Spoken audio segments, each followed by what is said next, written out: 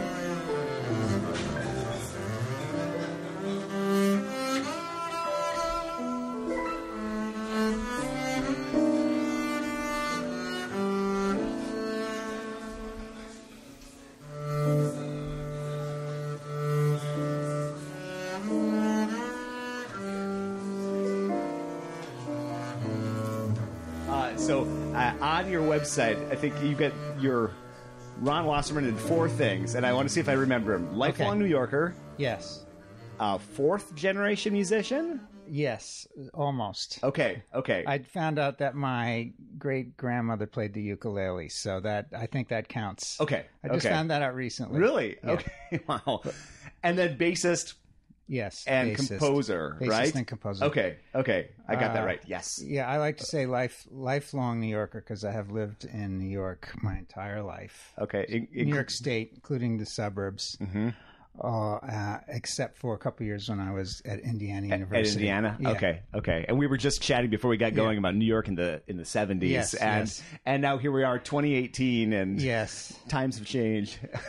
So just to finish that up about the fourth generation musicians. So both my parents were professional musicians, commercial songwriters and jingle writers, and my father was a drummer. And my grandfather started off as a cellist in the Rochester Symphony years ago. He quit music at one point. He became a writer. And then just within the last couple of years, I found out that his mother had played the ukulele. So I'm saying fourth generation musician, you know, almost like the Bachs, the old Bachs, but not quite. And you were singing at a young age, right? Yes, I have. We're sitting. By the way, we're sitting here at Lincoln Center in the bass room. But boy, you've done your research. I try. Well, we got a lot to like I said. Yes, right. So I can be a little bit expansive, and please. you can, yeah. So my first professional, well, my mother was she was a stage mother type, and she was like, you're gonna do it. You have talent. You're gonna do it. So she sent me to the audition for the Metropolitan Opera Children's Chorus, which I did for a couple of years. And I actually went to the first rehearsal. Now this is all coming back to me. And it conflicted with my baseball summer camp, which was down the street at the YMCA. And I was like, oh, I'm going to quit this, And then she made me go back into the opera, which was, of course, which was a great memory and experience that I've carried through my whole life. Yeah. Did you have some Bernstein contact? Yes, Leonard Bernstein. Bernstein conducted one of the first operas. I think it might have been, I don't know all the history, but it was one of the only times that he conducted at the Met. It was just a few years after or within a couple of years after he had left being the music director of the Philharmonic, and he was, this was his big return back to Lincoln Center. Mm-hmm. That would have been in maybe 1971 or 72. I was about 10 years old. And you were living in the city at that point? Or? I was living, yes. I grew up in the Upper West Side, which is where Lincoln Center is, and spent pretty much my whole life until about the early 30s when I got married. Then we moved to this. Yeah, I had an apartment about as big as this bass room here, maybe a little smaller. And my then fiance wife had a house in the close by suburbs, so I decided to do that. Right. And it's been over 25 years now in the suburbs, which is hard to believe. But I still feel like a city New Yorker because I've been back to Lincoln Center almost every day, in the last 25 years. So right, and some astounding numbers. I remember seeing this pop up on Facebook, your 1000th Nutcracker, yes, which I would love to dig into. Yes, having played, I think I only hit like 80 or 90. So, and that I felt like was a run. Well, let's see. So I hit my 1000th Nutcracker last December, and we just started keeping count as a joke. Yeah. And then we estimated all the people who had been in the orchestra before us, and we have quite. I wish we were in season now. I'd go ask the librarian to dig out the sheet, so we keep it on our part. And whenever we get a new part, we have to religiously, transfer these numbers over. And then once a year, even all our subs, they have to keep track of their number, and we keep this up. So I'm only the third person to hit a 4-figure. And I'm sure there are other people around the world, who are more. But there were only 2 people who were more than me, one of whom was my teacher, David Walter, who used to play in the orchestra. Actually, he played in the orchestra when I did come into the orchestra for a number of years. And another gentleman named Harold Shackner, who is still alive. He's in his 90s. He retired about, I would say, 15 years ago or so. And I actually bought his bass when he retired. So his bass has played... He was at 1,200, and then I took his bass, and I'm at about over 1,000. So this bass has played thousands of Nutcrackers. Those notes are baked into the resonance of the instrument. But so then I had a party. I have we'll talk about this later too, but I have like a monthly salon thing that I do in a bar that we play all kinds of music. But I did a bass ensemble Nutcracker party, and for 1,000 themed. It was more 1,000 themed, and I did an internet search for all the songs that have 1,000 in the title, and of course I came up with 1,000 Years from Twilight, which is really not my cup of tea. But I did an arrangement for 6 basses of Twilight. And then there was a Fats Waller song called "A Thousand Dreams of You," so we sang that song at the party. So it was fun. Wow, that's so. spent all those first years, saved for those couple of years at IU here in New York, and singing. But then also, obviously, bass came into your life at some point. Was that your first instrument playing? Well, how all musicians, you try people try various things, and they either stick or they don't. Yeah. And bass stuck with me. I think I did take piano lessons for a number of years. It never stuck. I have no technique. Took guitar lessons. I have a little technique. Obviously, that changes over because I've played electric bass as long as I've played the upright bass. I stopped singing when I was in high school. I was actually pretty good as I listened to a couple of recordings. I actually sang on a couple of professional jingles, which, really? There's a tape out there or something. Yeah, because my mother was a professional jingle singer, and, occasionally they need a kid, so she brought in her kid. That'd be a fun tape to honor. Yeah. And then I sort of made a conscious decision saying I like to express myself. The bass just worked better for me musically. And now I can't sing at all. I try to sing, and it's like, oh, my God. My wife tells me, please don't sing anymore, Who was your first bass teacher? My first private bass teacher was just happened to be a guy a couple blocks away from me in the neighborhood who is actually quite a well-known musician, Jay Lenhart. He's a very famous jazz bass player. Yeah. And he just happened to live a couple blocks away from me, and it was like, oh, bass lessons, and sure. And this was back in the day when Jay was very busy. Besides being a jazz player, he was very busy as a commercial guy. Mm-hmm. And often I would show up to my lesson, and he would have a note on his door. I shouldn't really say this, but Jay, sorry. 40 years later, sorry, I have a gig. I can't make our lesson this week, so I'll understand if you want to quit. But I kept going back. I studied with him for a couple of years. And then I went to, somehow, I don't know how I got into studying with commercial guys. I had another guy who's pretty well known also in the bass world now, Ken Smith, who was one of the first guys to invent like the real classy handcrafted electric bass. Right. Yeah, and he was just doing that back in the day when I studied with him for about a year.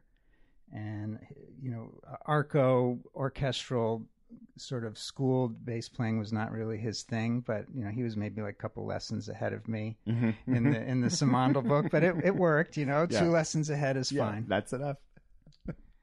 And then I, after college, I had a different level of teacher, but right.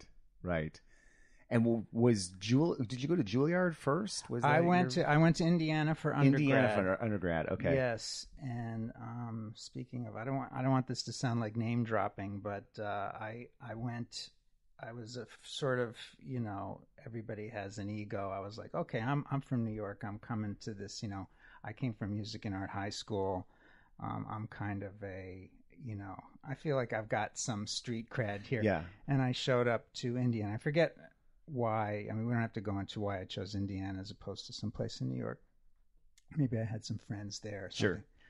But I get there, and I think it was literally the first day I heard this guy playing. I was like, holy, we're not going on the radio, but what the hell is that? I've never heard anything like that. And I go and I meet this guy, and he goes, hi, my name is Edgar Meyer. What's your name? And I'm a sophomore, and I was a freshman, and it was a life-changing experience. I'm still recovering from because, as we all know, this was before he was an international phenomenon. Yeah. He had all that talent, was like just readily apparent. It was like in your face. It was like, there was no escaping it. At that age? Yeah. He was maybe 19 and I was 18 or something. And I'm still recovering from the shock of meeting this talent in your face. And it's been an unbelievable inspiration, for the last 40 years, Wow. Imagine showing up Yeah. Somebody, I think we've all had that experience where we encounter somebody at that maybe not Edgar Meyer's level, but that level that we're so clearly, beyond where we're at. But wow. Same kind of playing, same kind of... he had his whole concept going. Well, he was refining it, but he had his whole concept. Boy, I would have loved to have been a fly on the wall, and because this was Stuart Sankey at the time, right? Stuart Sankey, Edgar Meyer lesson. Boy, I wish there was the video footage of that. Fascinating. Well, a lot of us the smart ones of us we just sat in Edgar's practice room and watched him practice. Yeah.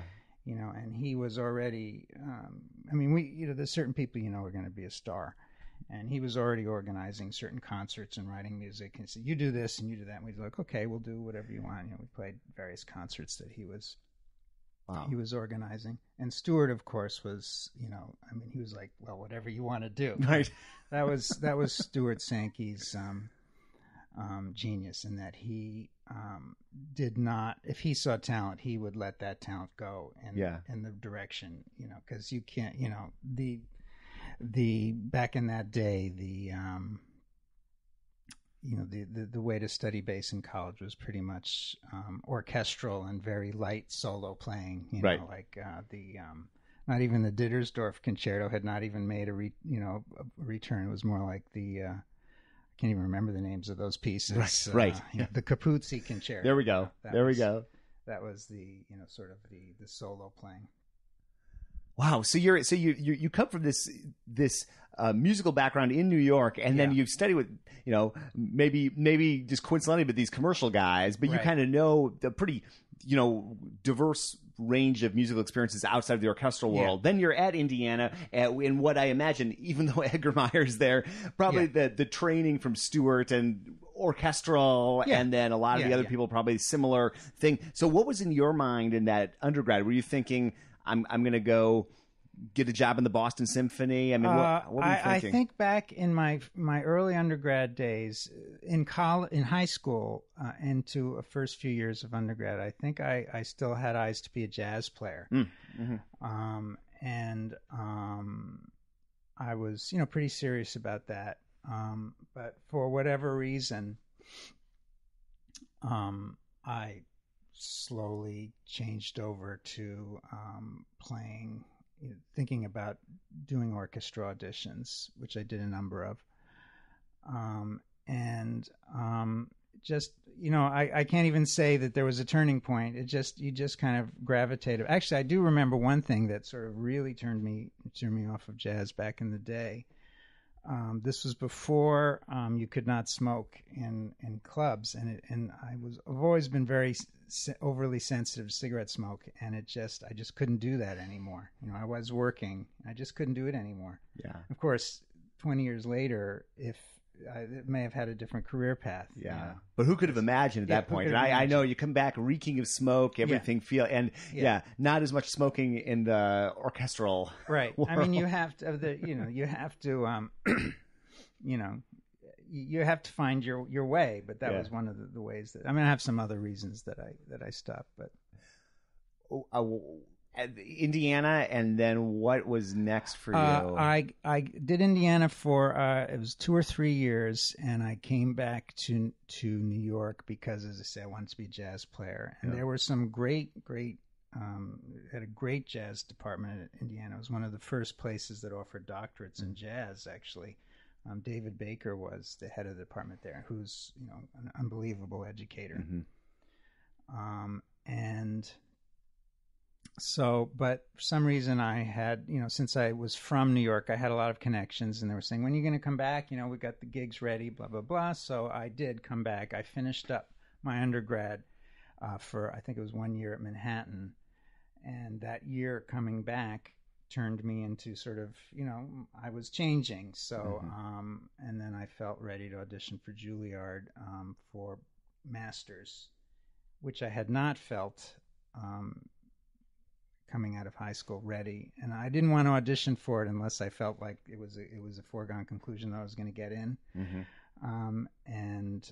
So it was like, I'm going to audition now, and I knew I was going to be accepted. It was it was kind of gratifying to be accepted, but so I did a master's at Juilliard. It was like, so I still had a few credits or something. Yeah. It was like a 3-year master's back in the day.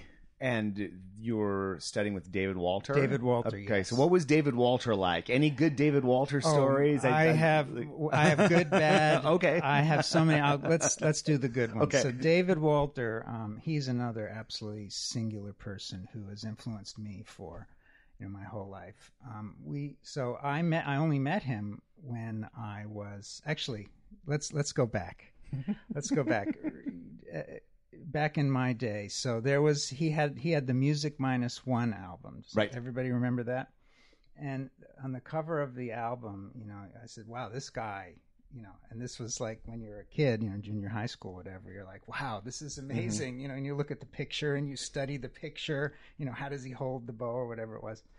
And then my grandmother was a subscriber to the New York City Ballet here for many years, and she, for some reason, had front row seats for the New York City Ballet. So she would occasionally bring me, and I spent my time looking at the people in the orchestra, and we're in the front row, and there's David Walter, who played in the New York City Ballet for many years, and he was sitting there very, very maybe looking like he didn't particularly want to be playing the Nutcracker for his 500th time or whatever it was. But I thought, wow, this guy is like the most intense, serious, intellectual, no nonsense person I've ever seen, seeing him from 20 feet away. So then I met him years later and realized that he was a person with an incredible sense of humor, actually one of the most brilliant people I've ever met. And at that time, he was in his probably late 60s, early 70s. And he was just a fountain of knowledge. And I was like, well, more from the force of his personality, he was like, this is going to be my teacher at Juilliard, So, and back in that time, there were basically 2 people to study with at Juilliard. There were 2 main choices. There was him and Homer Mensch. And, right. Homer Mensch was the serious, intellectual, no nonsense, and David Walter was the, sort of the worldly person. So that was very, and he became, a great influence. And he was actually an incredibly brilliant person. In his undergraduate days, he had gone to City College for a math degree. Mm-hmm. And, before he became a musician. And then, of course, this is, probably in the late 1920s, early 1930s, he became a professional musician after that. So he had so much energy, even in his 70s. I remember after I had left Juilliard and I hadn't seen him for a number of months, I saw him running down the street, and he had like all his students were huffing and puffing behind him, trying to keep, these are college students, literally trying to keep up with this guy. He was like taking them to some art exhibit down. And he was like, he's like, come on, you want to come? He was like, Ron, you want to come? And I was like, sure, and I joined the group of kids. Literally could not keep up with him. He had so much energy. So, I have so many stories. His main influences in his life were Toscanini and Pablo Casals, who he had both played with both of them. He'd played with the NBC Symphony for many years, and I heard all his Toscanini stories. Oh, this must have been great. Multiple times. I'm not going to go into all the Toscanini stories, but he idolized this person, and Casals too.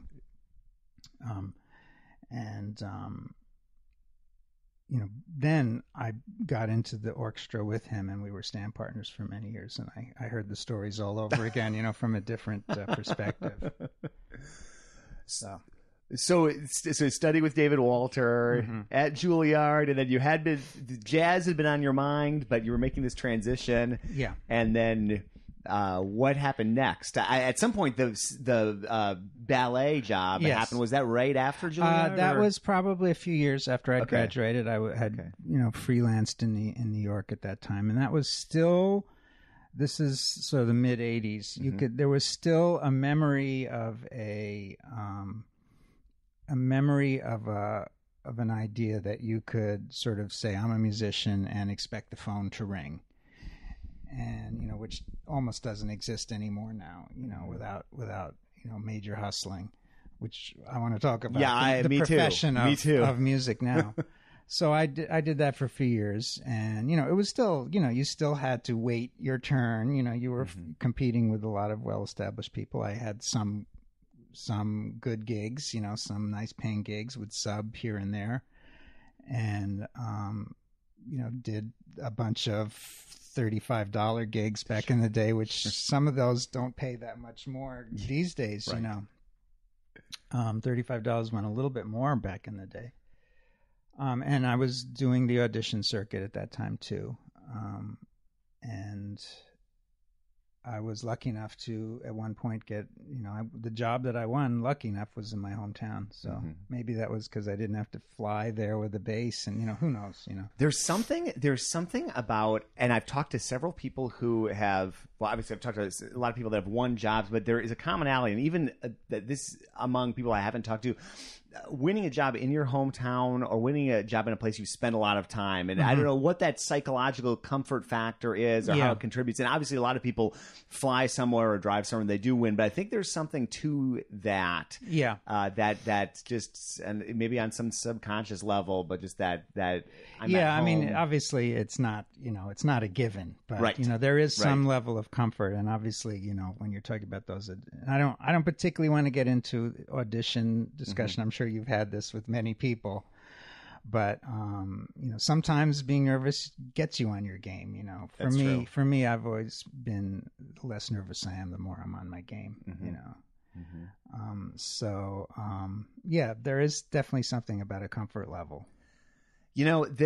I've heard from colleagues, I'm 42, colleagues maybe 20 years older than me, and it's like what you're describing, especially when I live back in Chicago or in San Francisco, or certainly in New York. Like, I'm a musician, the phone rings. I joined the musicians union. Yeah. I'm getting gigs. And it seems like a myth to me. I can't imagine that. Right. But that was a thing. More like, okay. Yeah. I mean, it was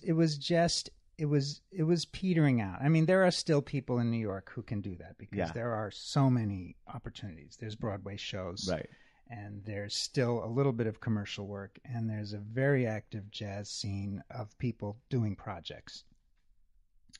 But you cannot just rely anymore on the phone ringing for these things. I mean, you have to really, really hustle now. And there's not as much room for it. It was also like sort of anybody who wanted to could sort of get into that, at least on a small scale. But yes, it was like you joined the union, and it was like, okay, well now, here I am, but it has changed so much. This is over 30 years ago. When did that start to change? I mean, I guess it started to change maybe a bit before you entered the scene, and then these are super wide questions. So possibly like why? What are some of the factors that you? Gosh, I've been thinking. I think so much about this, and you never know. I mean, well, let's take my parents' generation. When they were professionals into the 1950s, into the 60s, there were not every university in the United States was not producing highly qualified, degreed, top quality players like they are now. And so as far as numbers of professional musicians, there was a little bit more room to, there was a little bit more of an economic need for the actual players. Not like there is now, where there are just so many. I mean, there's an unending supply of people who are absolutely, completely qualified to just plug into almost whatever you need to be done. So there definitely is going to be some fall off. That's a big one, and it's a concern of mine as a musician. When I look at this, that part is growing. There's more and more programs that come up that are doing this now, and as the economics, the jobs are not increasing. There's a certain stasis, and there's a certain number of new jobs, new projects. I won't say jobs, but projects being put together and people raise their own funds for them. But yeah, that's one thing. And this episode is brought to you by D'Addario Strings. Our friends at D'Addario want to help listeners change their strings safely and efficiently, and they have a few tricks to help you achieve that. Each time the string winds around the peg, be sure that it lays neatly next to the previous coil as opposed to crossing over itself, which increases the risk of breaking. Wind each string from the middle of the peg outward, making sure never to rub up against the peg box wall, which also increases risk of breakage. Learn more at orchestral.daddario.com, and thank you so much for sponsoring the podcast. This episode is brought to you by Steve Swan String Bass. And Steve has been researching top regraduation for many years. Here's Steve on the topic. I found some old diagrammed bass tops in an old violin making book that had violins, violas, cellos, and only 4 basses from kind of the classic period, the early 1800s. And I took a pattern of kind of a topographical map of thicker in the center under the bridge, and then, the thinnest is right near the edges, just before it flares out and gets strong again. And I put in some measurements that I thought would work, and we use that as a general pattern for top regraduation, and it really works. You would be amazed how well this technique works. I've been impressed time and time again at how immediately a bass speaks after coming from Steve's shop, and how resonant and beautiful and open the sound is. Learn more at steveswanstringbass.com, and thanks for sponsoring the podcast, Steve. Yeah, it's kind of, I also have thought a lot about that. Sure. And if you look at when that decline started to happen, maybe in the 70s, let's say. That's also right around the same time that massive university campus expansion was happening. Yes. And I've talked with a friend and colleague of mine, Drew McManus, who is an orchestra consultant and great writer and really good thinker about this. I've read some of his stuff, yeah. And he and I have spoken about how the university music department is one of the cheapest departments to set up, actually. So as a university is looking to diversify, music is something that can be added fairly easily.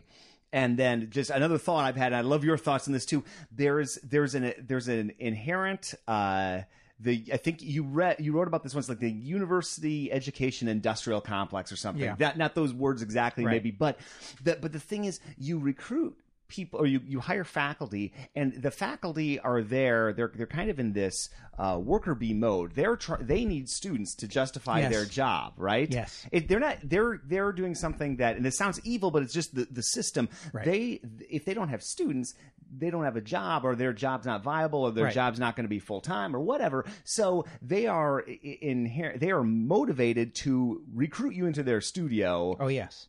By whatever means necessary, maybe, let's say. And then this is a massive discussion because there's the rise of cost of education and blah, blah, blah. But just that one piece of it, I think that's, if you radiate that out to, I think I counted over 400 collegiate bass programs in the U.S. alone at this point.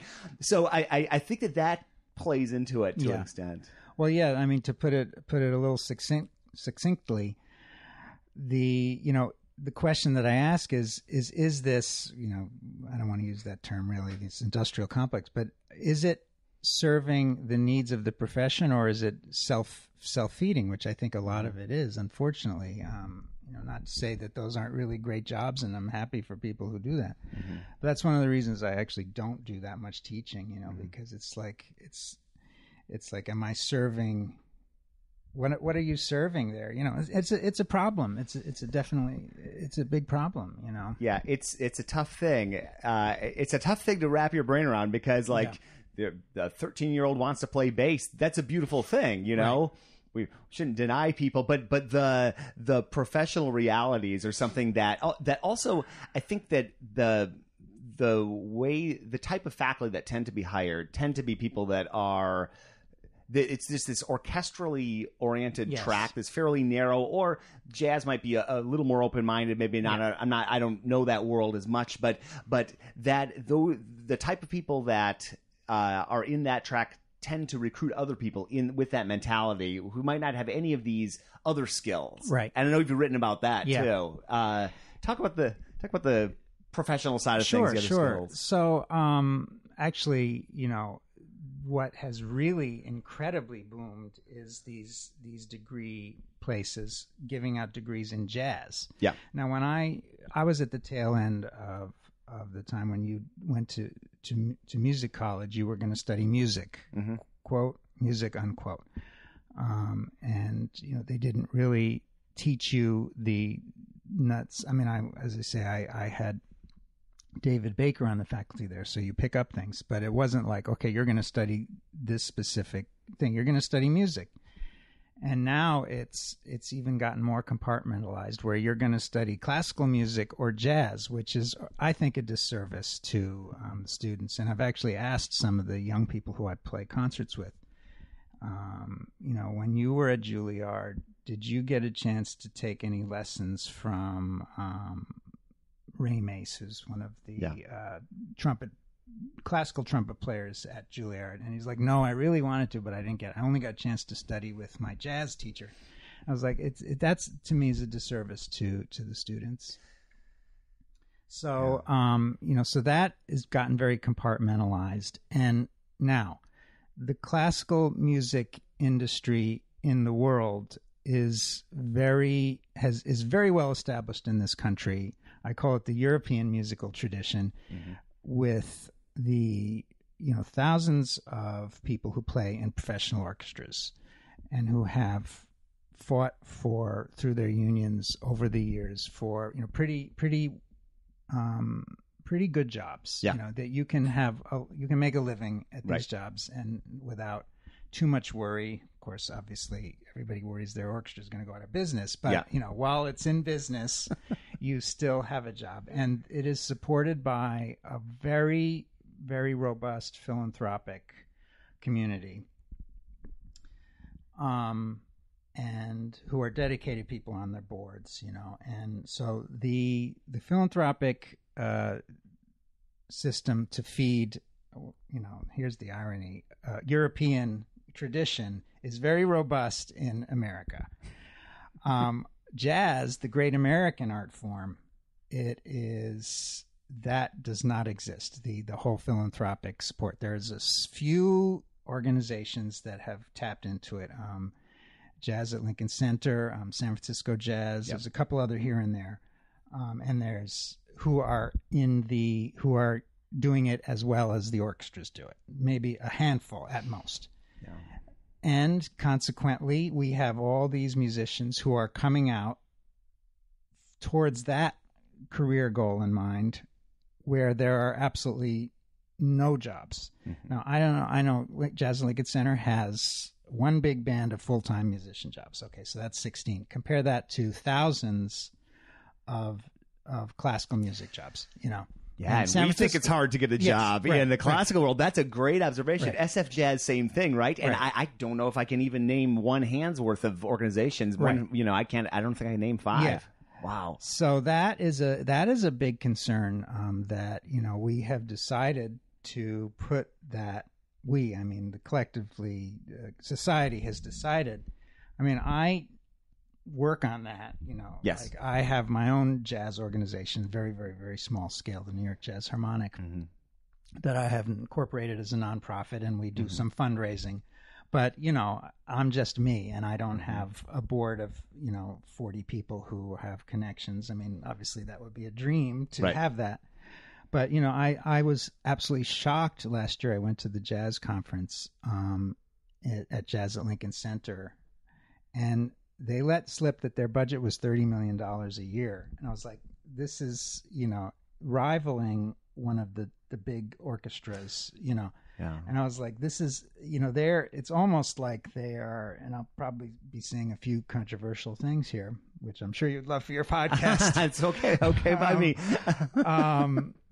It's almost robbing what for one organization to be taking 95% of the philanthropic dollars available for this part of American art music. When I say art music, I mean anything that isn't commercially viable. Right. I don't just mean experimental. Right. it's almost a disservice to the music, even though, and as I say, they are only employing, 17 or 16 full-time musicians. Yeah. They have they have way more people working in their office. That's a tremendous amount of power and resources, in this one small organization. I never even really thought about it in that way. I mean, they do incredible, it's an incredible musical organization. This is not to take away from any of that. But so then we have all these absolutely, and I have to say sometimes when I work with a lot of young jazz musicians who come out of conservatories, that I find some of them are absolutely even better musicians than those people who are able to take those orchestra musicians, because they're even, I won't say better musicians, but they're more well-rounded. They can do this. They can, almost all of them compose their own music. All of them can do commercial stuff. If they have to improvise, obviously, so they have, so that leads into, some other things, which we'll get to in a minute, but yeah. Wow. So, there's the fundraising component, the extra off of the instrument, then there's I think doing my homework, I think I read you writing about audience building as being a big part of it too, right? Right. Which I can't tell you how many concerts I've gone to, classical or otherwise, where there are almost as many people on stage as in the audience, right? So obviously a major issue. So I want to preface or a prequel saying that, I have over these 30 years now, I've been so lucky to have this steady job so that I can experiment and do all this, without having been at the ballet here. Now, the one main thing I've learned about the ballet is that dance, there's a built-in audience for dance, even more than classical music, because people love dance, and I hate to say this as a musician, but people love dance more than classical music fans love. They will come to small concerts, big concerts, and everywhere. And there's also, there's so many young girls, mostly girls, but boys too, who take dance as children, and it stays with them their entire life. And they come. So the New York City Ballet has had its economic problems over the years, but they, can count on 1,000 to 2,000 people to come almost every night for their performances. The theater here seats 2,500, so their idea was at one point a number of years ago, they closed one section of the theater, so it fills it up. The one section is closed and empty, but the rest of it, the 2,000 seats, are filled. So,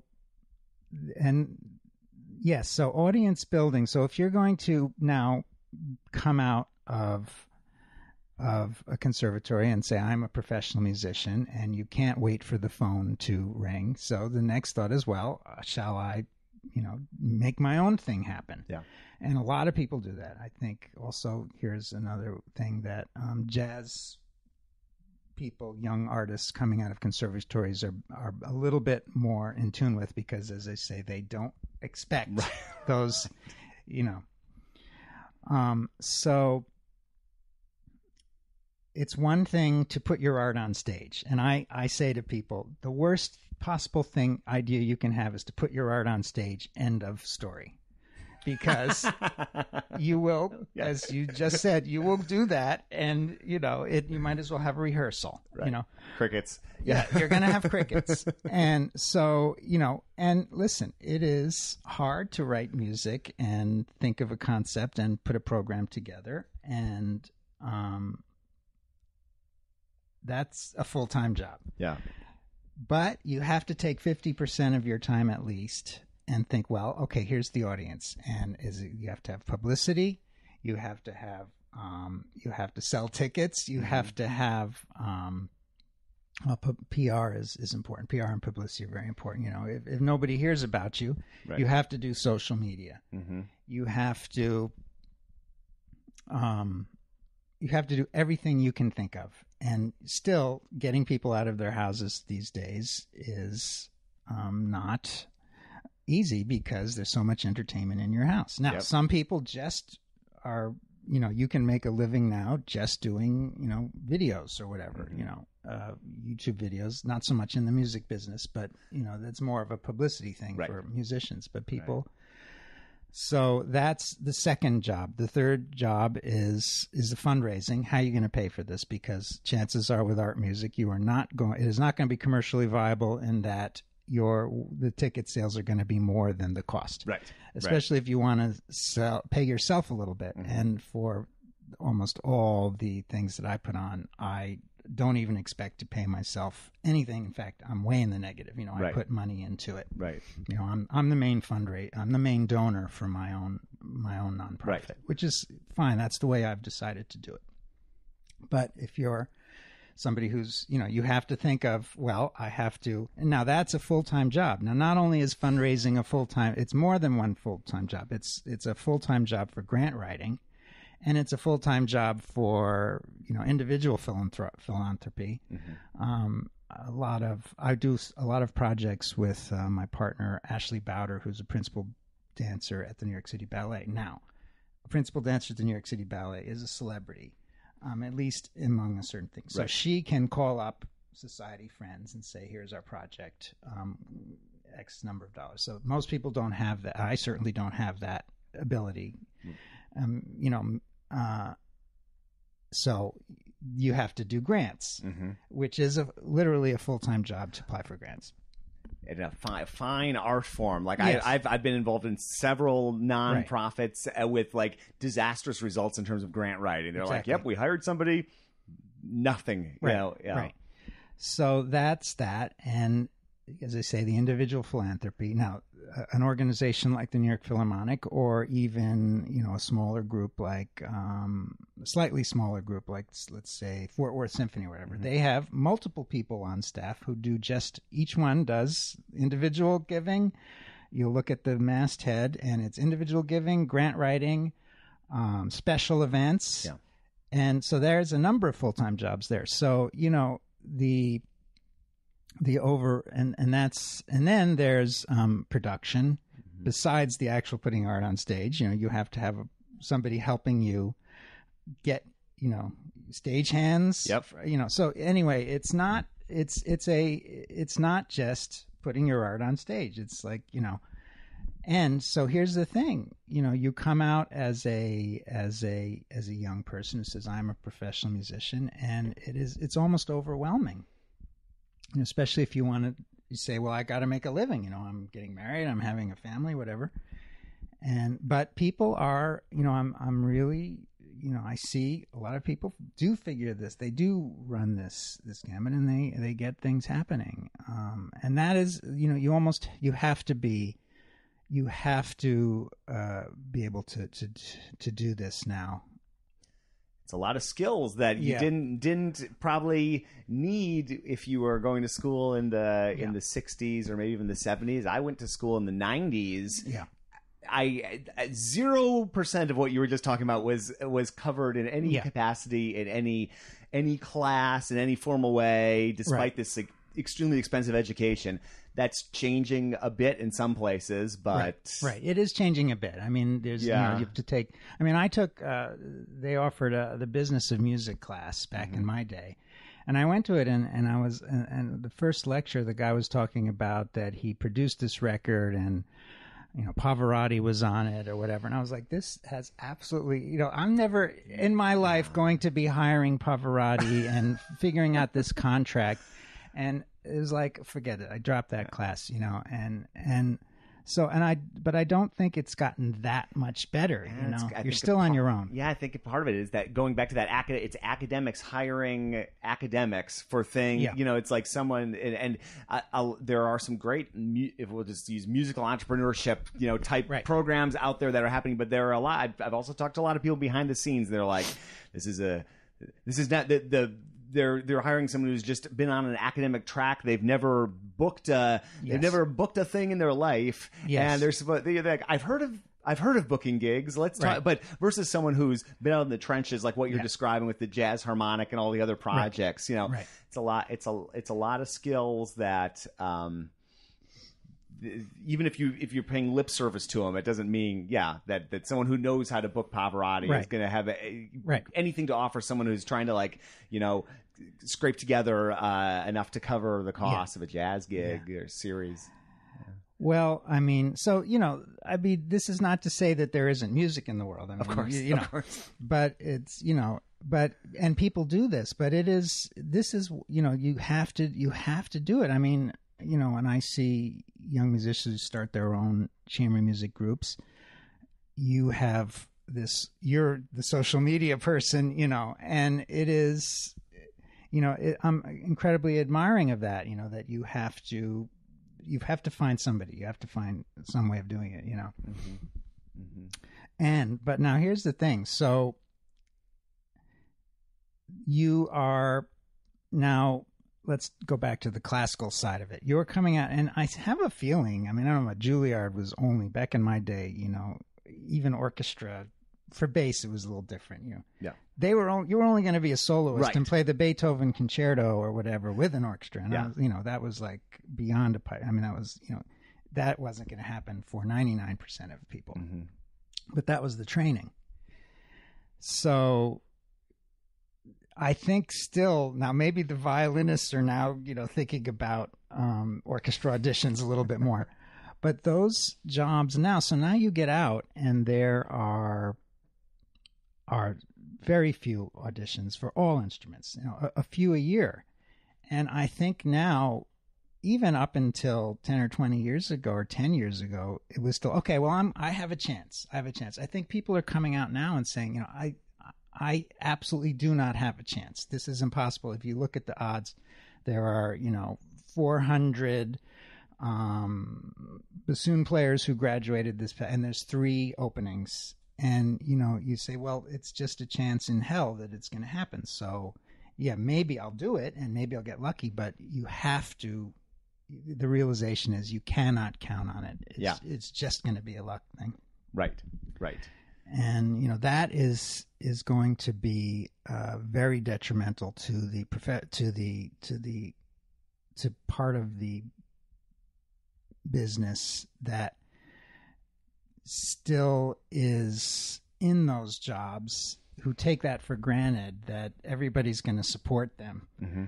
Like, for instance, about 15 years ago, I think there was an orchestra that was on strike through the union. And the orchestra management, this was still a little bit untenable. They said, forget it. You're all fired. We're going to hire scabs. And nobody would take those scab jobs because they felt that they were going to be blacklisted from life, which I totally got. But you can see a day coming when people are going to say, forget it. Why should I care? I'm never going to get one of those jobs anyway, so I'm going to do that. And I don't think it's not going to be a particularly great thing because it's musician against musicians, but you can see it happening where an orchestra management is going to say, let's just do it, and it's not going to hold. And, you know, they're going to say, well, it's not going to be I'm trying to think of a city that doesn't have an orchestra because I don't want this to be personal. I'll get angry emails from the Key Largo. Okay, there we go. The Key Largo Symphony is going to say, forget it. We're not the Key Largo Symphony anymore. We're the Key Largo Philharmonic. And that's it. And there's going to be no recourse. And the union is getting weaker and weaker in that regard, unfortunately, you know, because I'm a long-standing, you know, union member. Yeah, me too. And you know, I read the paper and I read the emails, and it's, you know, it's not a good thing that it's the way it's going, but the way you know, it's just the economic trends and the trends in unionization, and I can see a time coming too where because it's interesting, people like a generation younger than me that are coming out of music school, that hopelessness you're describing. I've seen there's a very articulate trombonist named Matt Waters, who wrote a wonderful piece called "The Orchestral Dream Is Dead," which ironically got some attention, and he ended up getting a job in China teaching in the Beijing Central Conservatory or something like that. So his frustrations were so real. It was like we all had these multi-$100,000 loans that we're burdened with, sold to us by people who didn't really understand the realities. They were either sheltered from it or they got an orchestra job 35 years ago, and they were sort of saying the same thing over and over to the same group of people. And yeah, it made me really sad, but it made me really think about it, because that was a level of hopelessness that I think I was still a little more in that generation of there's a chance. It's hard, but work hard. And so, yeah, it's a disturbing trend. And then if we're training people like this still, not with these grant writing, fundraising, skills, that's an issue. But then if you look, and I'd love your thoughts on this, if we look at the music curriculum of a school, like the line I always hear is, well, what do we take out? If we want to add this, do we take out music history? Do we take out music theory? So it's a conundrum. Yeah, so that's a really interesting question. What do you take out to put in the music entrepreneurship? I mean, maybe you do get rid of, people want to learn. And the assumption is that music and entrepreneurship is something you learn on your own. Maybe music history is something you're still getting, maybe that is something that is going to be, you have to learn, music history on your own, because it's, as far as, there's a whole trope these days that education is purely a means to your economic life, and which is sad, because because that's not the classic educational setup, right? Yeah, it's like, and there's people are actually, you read magazine articles.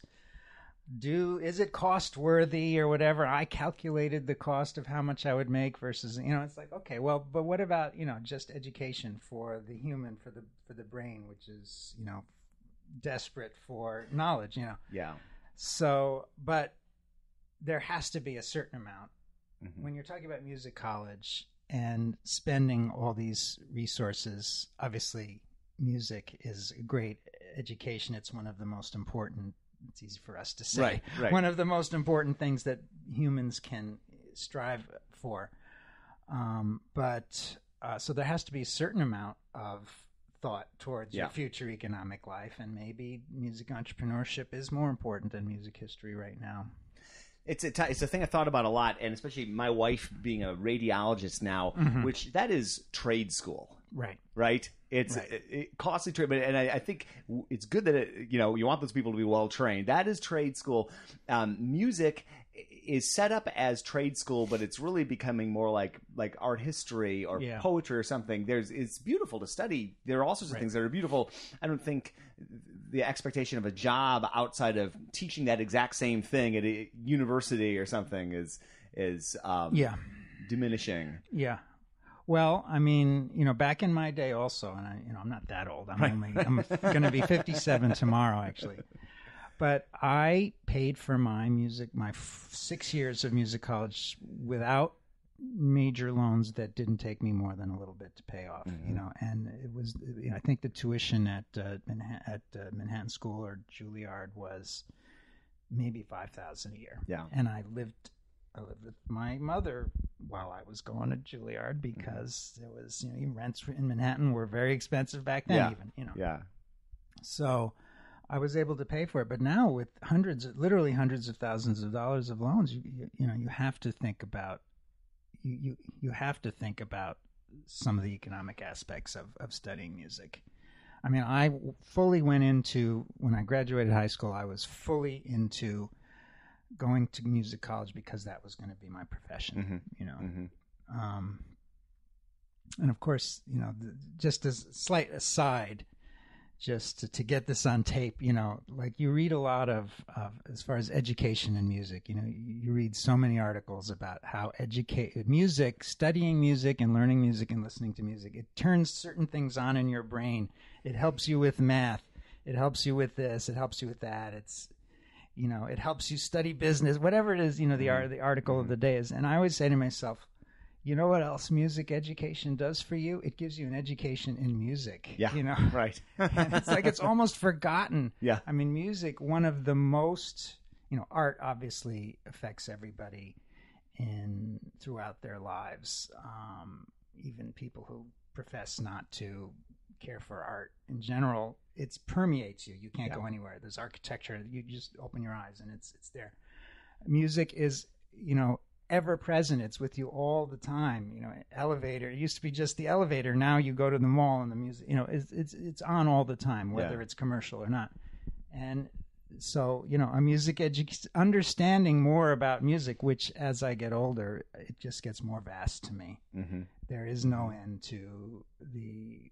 You cannot find. It's it's like physics. It's the universe. Music is as big as that.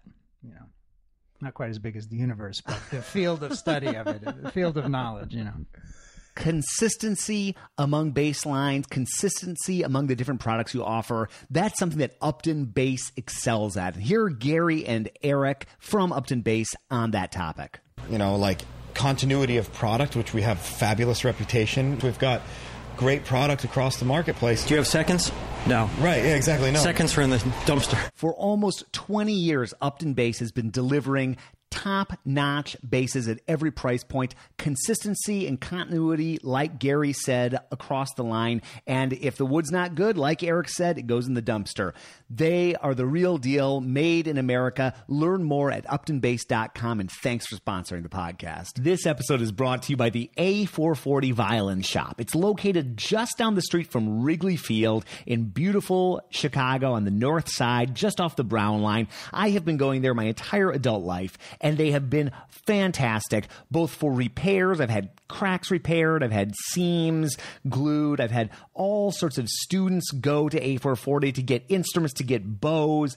They're available with a smile, do wonderful work, and definitely check them out if you are in the Midwest. A440violinshop.com, and thanks for sponsoring the podcast. You've got a bunch of really interesting posts and thoughts up on your site, and another one, and I can't remember all the points, but it was a really interesting list. You may have posted this on social media too, but it was like a list of things not to do on a gig. Oh, and one that stuck out to me was it was like inappropriate dress, and I've thought about that a lot, having for a long time resisted buying the exact correct white coat for outdoor concerts. Right. And that's a story for another time. But like do you remember some of the points? I do remember them. I'd love to dig into some of that. Okay. Yeah. So now this is more when you say, now here's the human, everything comes down to human nature, right? Mm-hmm. Obviously, because we're humans.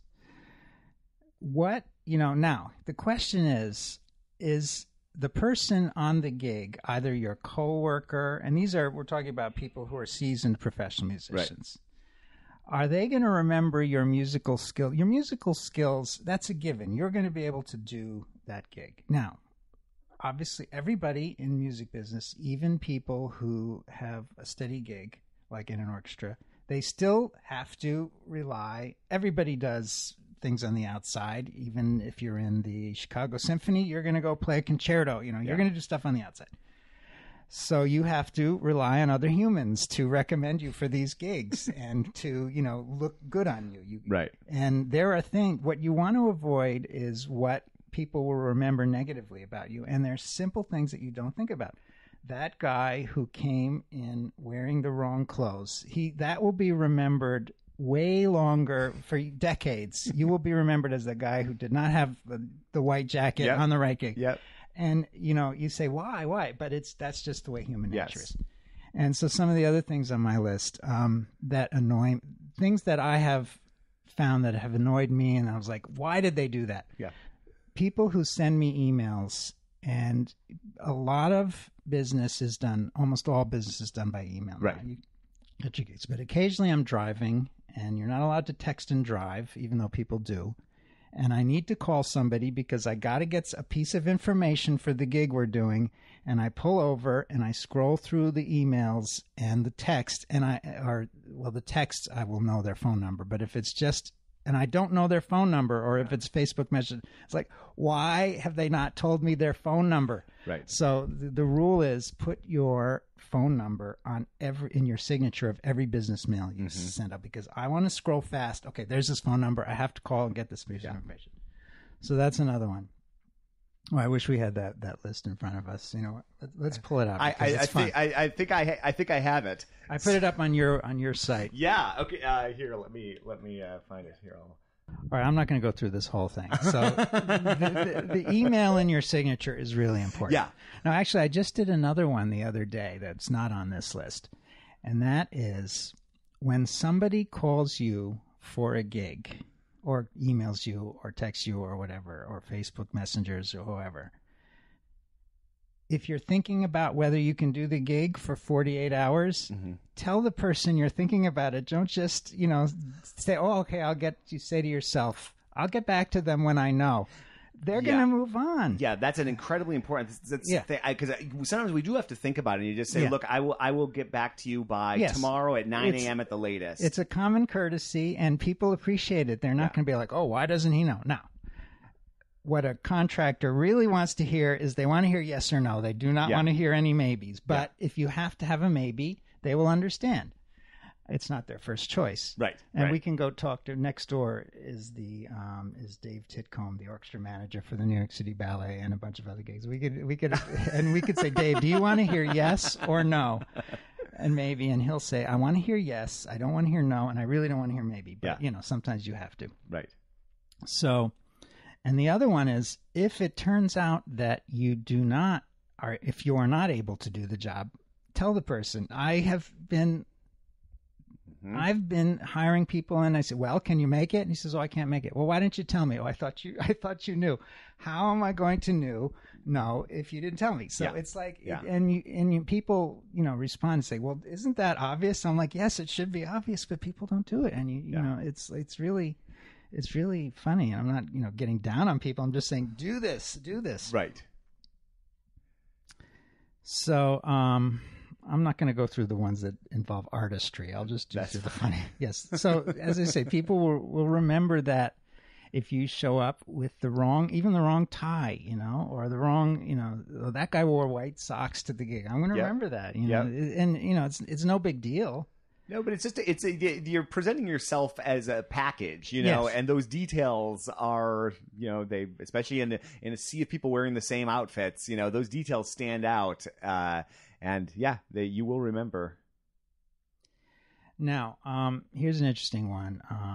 All expressions of complaints from you will be viewed by some others as negative to your own musicianship. Now, that doesn't make sense logically, but if you are the person who's always complaining,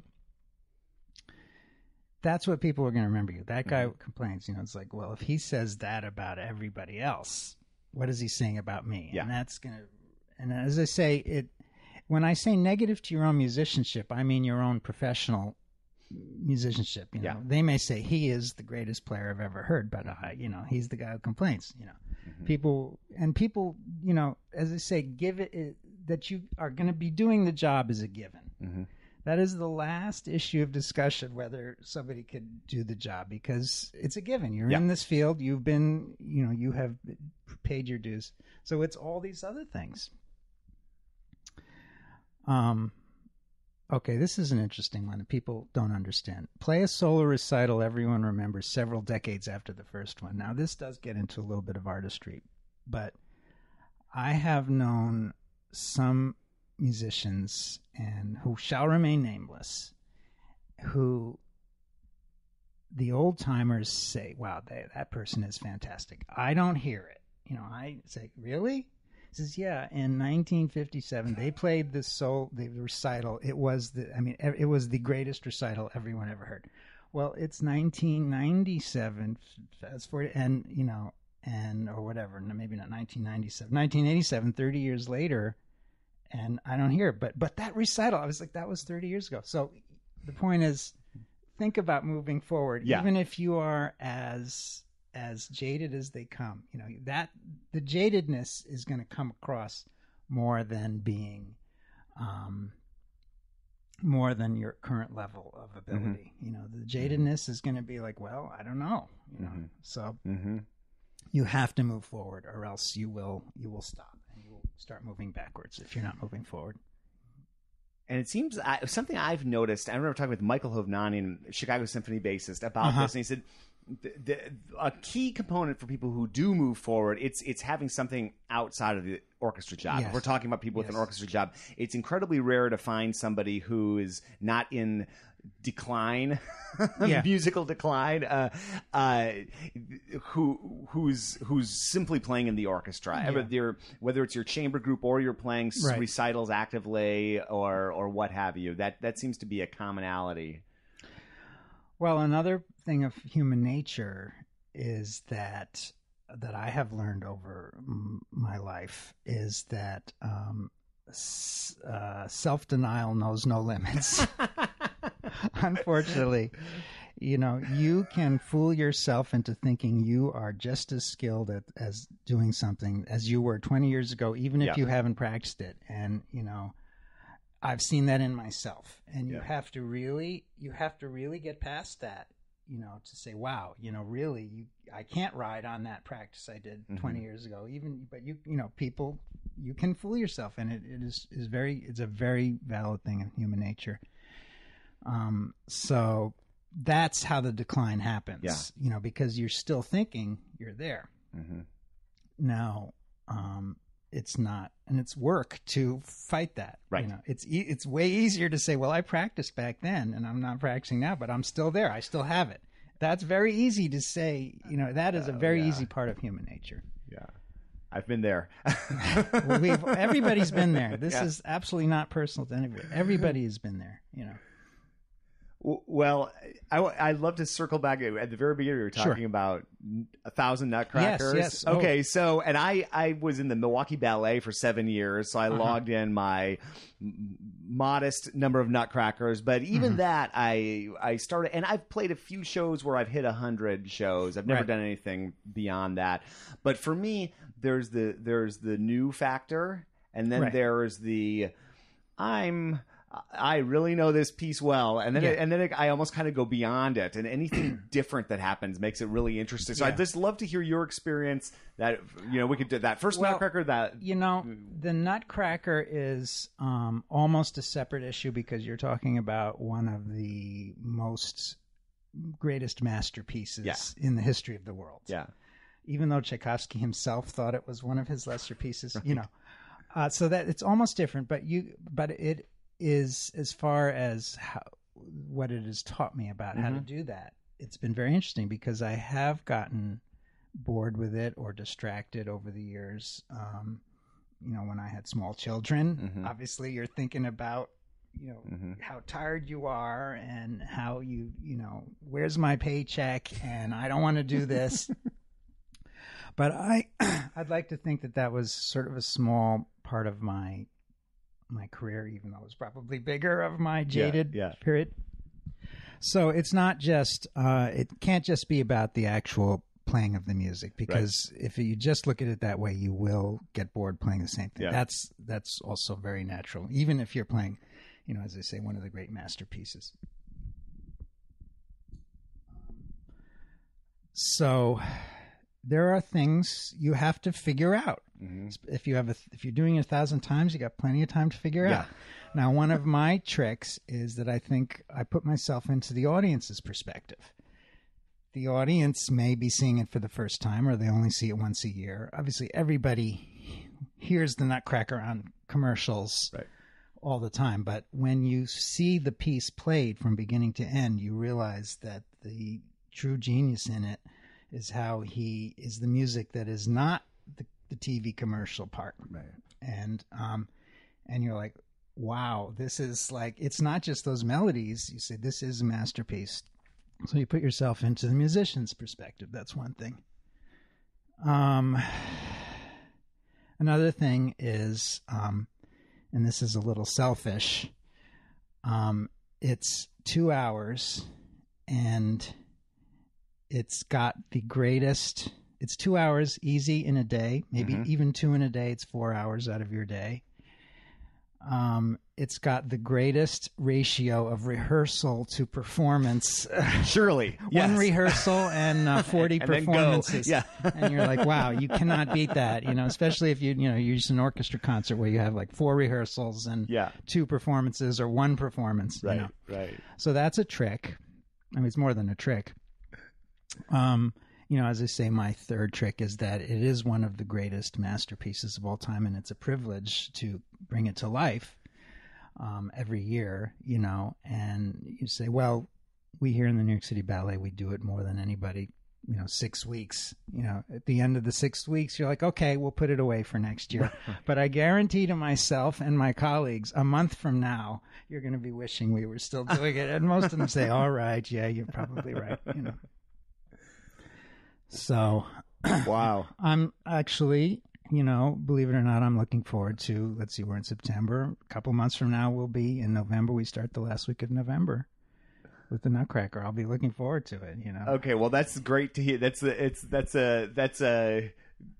good to hear, and anybody, it could very well be the opposite for somebody, something like that. So it's great to hear that it's not like this death march that you embark upon every late fall, early winter. And then the other thing I say, another trick I say is, well, it's the Nutcracker. It could be even a masterpiece. Let's take another masterpiece, Romeo and Juliet. That, which is another unbelievable masterpiece, Prokofiev's Romeo and Juliet. That is brutal, hard, percussive playing for 2 hours. Yeah.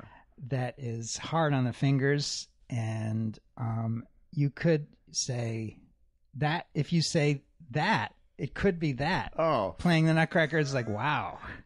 Twice a day? Yeah, because Nutcracker is basically downbeats. There's not a lot of, Yeah. There's not a lot of brutality on the hands. I mean, we do when we do Romeo and Juliet, we wind up doing a week of it, and it is brutal. Yeah, as masterpiece as it is. And I say, would you rather play? Let's take the greatest masterpiece of all time. I don't know, Beethoven's Ninth, right? You could play the Nutcracker every day, indefinitely, once a day. You couldn't do that with Beethoven's Ninth. Right. You just cannot. It's too much. Yeah. You could not get around that, Piece. It works. Yeah. Well, I appreciate you sitting down and chatting. This is super fun, and there's so much we can't even begin to scratch the surface of everything. But the only thing I ask everybody is advice for your younger self, like Indiana University, Ron, or before or after that. You pick the age, but what would you tell that younger Ron? Well, here's the thing, and it's going to be almost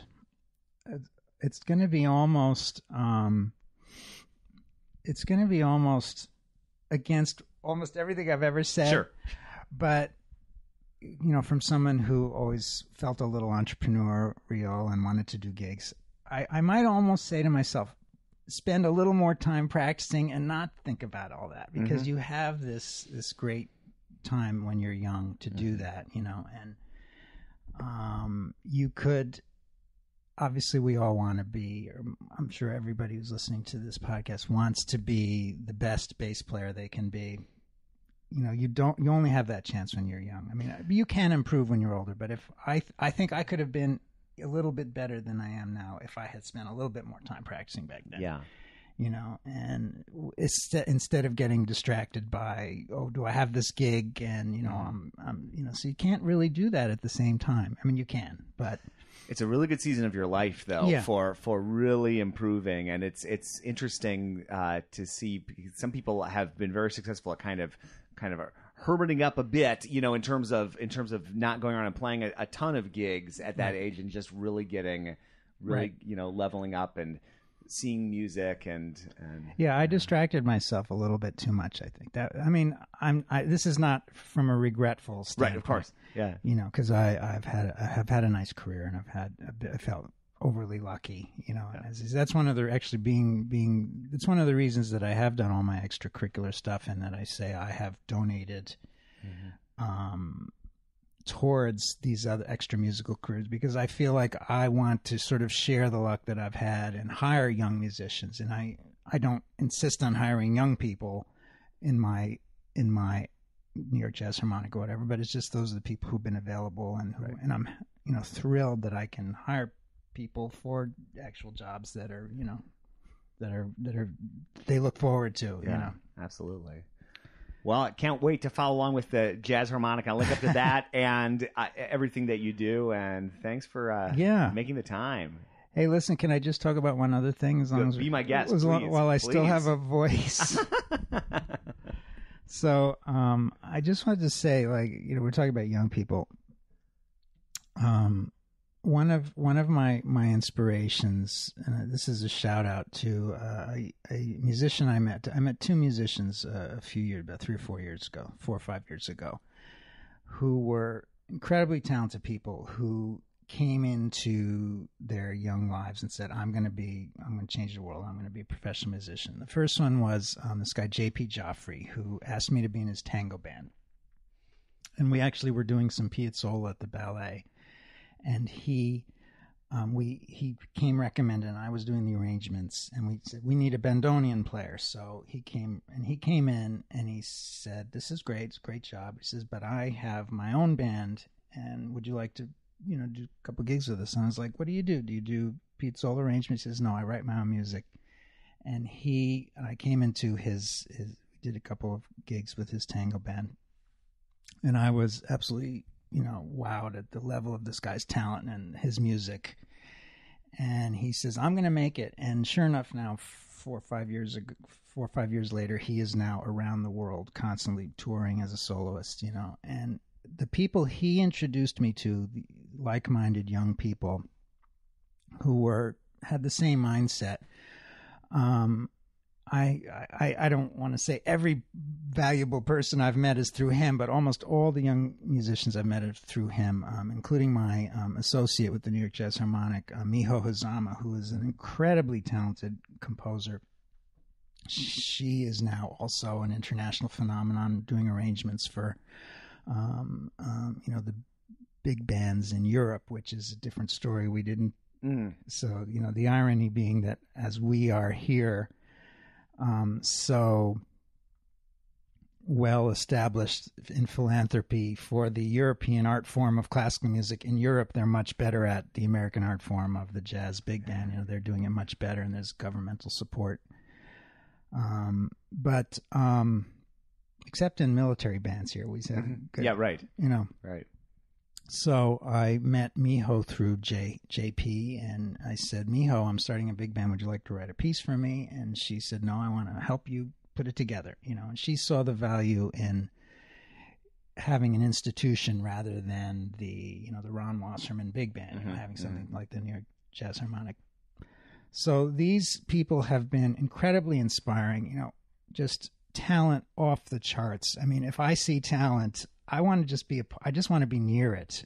Just that is like the most gratifying thing in my life, just to let some of that talent, and whatever I can do to help. I do the same thing with my colleague Ashley Bowder when we do our dance projects. It's like there's just so much unbelievable talent. I will just say, let me just be a part of it, and whatever I can do, whatever skills, entrepreneurial skills I've developed over the years. So that has been the most gratifying thing in my life, just to take this in. I'm also lucky in that my wife lets me do whatever I want to do. A few years ago when my kids were young, I said, I want to buy a boat. She's like, all right, I said, I want to build a Neapolitan pizza oven in the backyard. She says, all right, And I said, I want to start a jazz big band and a concert series. And she was like, she thought about that. Okay. All right. She's all right, So, that I've been lucky that way too. So it's great. Well, great to I'll enjoy following along with the pizza oven if you still got it. Yes. Oh, yes. And I've been so busy this summer. I've only had a chance to fire it up a couple times. Sounds like I'm doing it for my birthday tomorrow. Oh, great. Well, happy early birthday. Yes, thank you. Our late birthday when this comes out. Yes, thank you. Yeah, let's do this again sometime. Yeah, thank you, Jason. Yeah, thanks, Ron. It's been a pleasure. Yeah.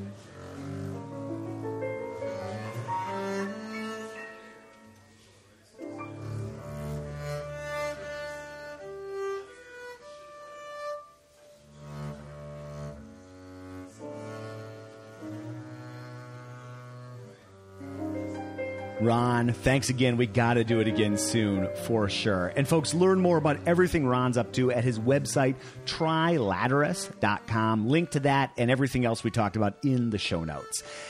What fun to talk with Ron about all these topics. I learned so much, and this is the beauty of this show. It's for me, selfishly, personally, it's a vehicle to have conversations like this. We're all so busy doing whatever it is we happen to do that it's really hard to find the time to sit down for an hour and a half, or what have you, to chat about topics like this. And the podcast is a nice vehicle for having a conversation. I've said this many times, but a conversation that I would want to have anyway. So even if there was no podcast, I would want to be doing this. And that I can put it out to the greater world is just this added benefit. Something many podcasters have said over the years, but I totally think that's true. I get such enjoyment from doing that, and I am so thrilled that people are listening. And I know they're listening because they reach out to me and let me know they like the show. And they do that, very circuitous way of letting you know my email address, which is feedback@contrabassconversations.com. So let me know what you thought about this show, or who else you'd like to hear, or the next time I sit down with Ron, what you'd like us to cover. That would be great. And also, you can learn about all the hundreds and hundreds of guests we've had on the podcast over our, I think, 11 years now at this point, maybe more than that, at our website, contrabassconversations.com. Contrabass Conversations is produced by Steve Hinchy, Michael Cooper, Trevor Jones, and Mitch Mooring. If you're looking for a bass, Mitch makes beautiful instruments. They sound great. They look great. And you can check them out at his website, mitchmooring.com. And thank you also to Krista Copper for archiving and cataloging and organizing all these conversations. Super helpful as we move forward. I'm your host, Jason Heath, and we will see you again soon for more life on the low end of the spectrum.